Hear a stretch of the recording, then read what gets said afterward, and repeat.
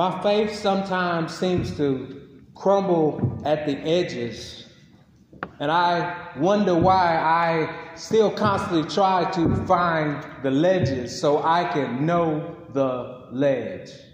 Know the ledge.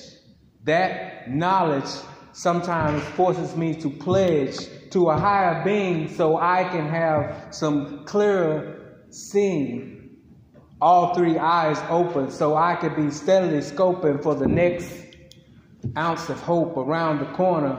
I don't want to be a goner. I want to wake up and be up on a new horizon. I want my faith to grow stronger. I am tired of the gut punches and the left and right hooks that I seem to endure every day when I wake up, because the world doesn't see my vision or my perspective. But I still try and remain collective, all out collective of thoughts mixed with positivity, inspiration, affirmations, motivation, and all those kind of things, and a better feeling conversation. So I take that and I mix it in my pot so I can have my own personal pot of gumbo. So when it's time for me to flow, I can rock that spot. I can rock that spot. I can rock that funky joint. I can rock that funky joint. Not smoking to get high. No, not that joint. Not a Spike Lee joint. No, not that joint. But that joint so I can feel anointed in my mind and free from the stress, and read in between the lines and know that I can confess that I will make it past adversity. Adversity doesn't define me. So sorry. Adversity doesn't define me. Adversity doesn't define me. Adversity doesn't define me. Adversity shouldn't define us. We should find a positive light and move towards it. Find a positive light and move towards it. It is among us every day.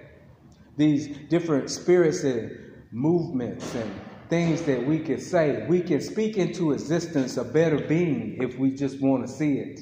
Togetherness. Shouldn't be so hard to finesse. It shouldn't be so hard to conquer. It shouldn't be a difficult conquest. It shouldn't be a tug of war. It shouldn't be a tug of war. We shouldn't have to go there. It shouldn't be a tug of war. So, back in the days when I wanted to embrace peace, and I understood that peace stood for positive education always corrects errors. Positive education always corrects errors. So I want peace so I can end this terror. Make the world a better place so we can understand love and it can be written on our face, because love stands for living outside of violent existence. Love stands for living outside of violent existence. So togetherness with that peace that I just mentioned before, yes, can be a form of resistance to despair, depression, racism, homophobia, sexism, and all the isms, nepotisms, and all the things that follow. Peace stands for positive education, always corrects errors.